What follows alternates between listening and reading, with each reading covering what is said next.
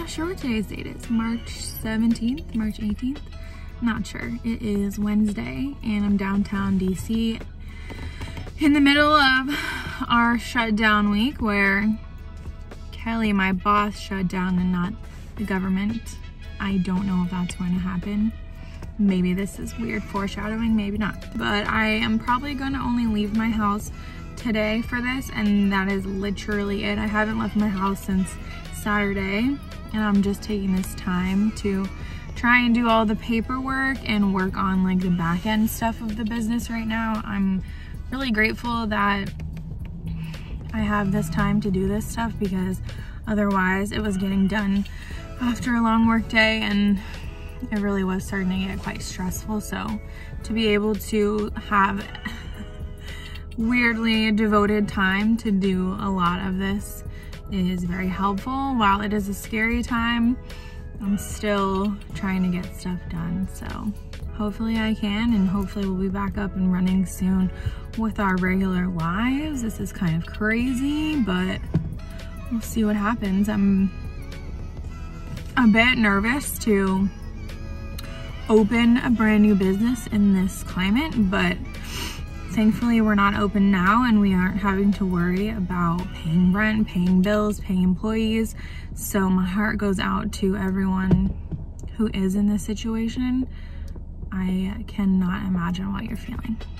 I'm about to go home and do some paperwork for a couple hours and get some stuff knocked out.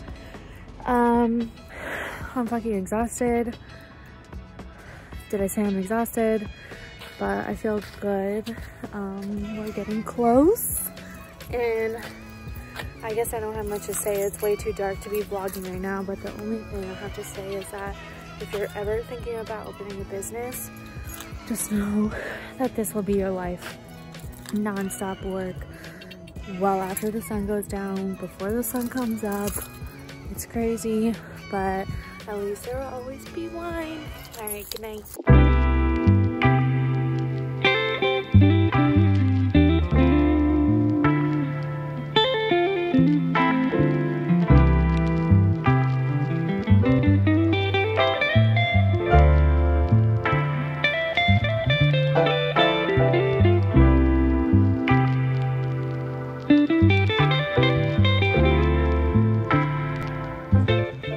We had our pre-construction meeting, our first one down at the site today.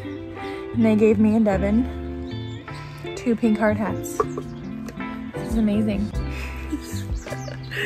Oh well, I just wanted to update you guys. Construction is getting started, things are moving, but there are foreseeable problems in the future, so hopefully everything goes well. That's all I really have for today. Not much, just hanging in there.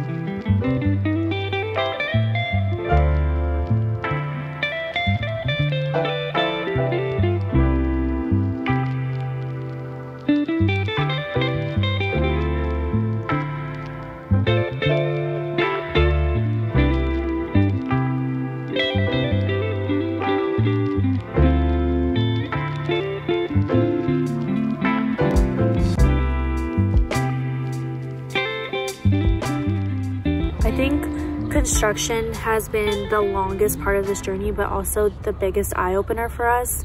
We definitely started as just 2 24-year-old hairstylists that had a dream, and the amount of trades that we've learned along the way to make it happen and to get this open has just been so rewarding. I feel so grateful for all the mentors and people that have believed in us along the way and been like, yeah, you guys can do this. Like, I believe in you. And I think one of those first people that did that for us was our landlord. Like, when we were checking out the space, we knew that, I mean, we love this space, but we also knew he was so excited to believe in our vision and to make it happen for us and to help us. And we were like, wow, like we can do this, you know? And then we were introduced and met so many other people along the way that helped us, anywhere from our contractor to our architect to people that have been doing our design, our photo, our branding, our social media. Like the list is so long now, and I'm so grateful, because something that I've always struggled with as a hairstylist is, especially as a young hairstylist, is like people along the way have been like, what are you doing after this? Are you still in school? Don't you think you should go to school? Well, all your friends are doing this. Don't you think you should have something as a backup? Or what happens if this? Or are you sure? What if you know, just like kind of negative saying things that they would say that would make me feel like this isn't even a legitimate career. And nothing is harder and nothing has been more challenging than opening and starting a business. And I think that this has been so validating in our journey into realizing that, like, no, we can do this. Like, if you are dedicated, you can do anything and you can learn anything. You don't, like, there are people out there that want to guide people to success. And I think that all of us are successful based on someone else helping us. Like, we all are here because of each other. And I think that that has just been the biggest eye-opener in this journey, is realizing how many people love Blackbird as much as we do and want to see Blackbird as successful as us. And now I'm realizing for the first time in my life that being a 24-year-old hairstylist is a pretty fucking awesome thing to be. And I think for so long I was always embarrassed. Not embarrassed because I've always been proud of being a hairstylist, but I've always been shy about it. Or there's always been a little voice in the back of my head like, oh, well, maybe she's right. Maybe I should go to school, or maybe I do need to do something more. And it's like, no, if you have a passion and you're in love with what you do, or whatever your craft is, or whatever your calling is, you can make something out of it 100%. And don't let anyone who's, you know, whispering in your ear that you might need to do something more just because that's what they think, ignore them. Ignore them, because there will be so many people that will bring light into your life. And that's what people have done for Justine and I in this process. I mean, the amount of trades and things that we've picked up on, and the amount of like networks, connections, and genuine friendships that we have gained through this process has been unreal. And I'm so excited to share them on the other side of this with you guys, because it's been magical. It's been people from all different backgrounds, people from all different careers, people with all different plans, people with all different visions for us and for themselves have just been on board with this. And it's been so exciting. It's been so exciting. And I'm so proud of what we've done. Seriously, the most proud I've ever been of anything is this right here.